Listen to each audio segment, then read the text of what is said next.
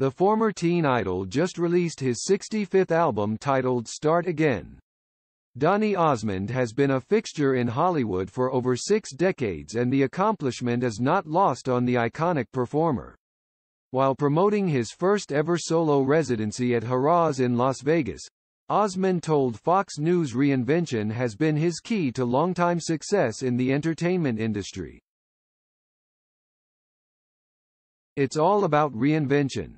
If you want a long career, you can't rest on your laurels, Osmond, 63, advised. We're all starting again. Even in this pandemic situation. We're all starting again.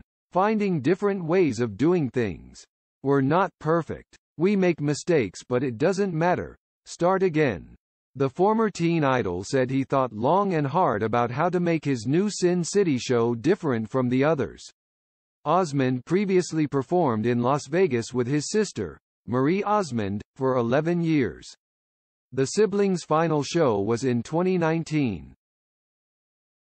It's completely different than the Donny and Marie show because this show I set out to do the entire 6-decade career in 90 minutes.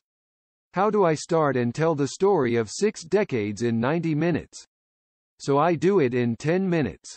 I do this rap and it's very Hamilton-ish kind of a thing where everything is set to a rhyme. It all began in Utah. I was 4 years old, he hinted.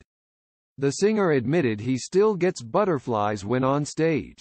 If you have butterflies then you don't care, and if you don't care, get out the business, he reasoned.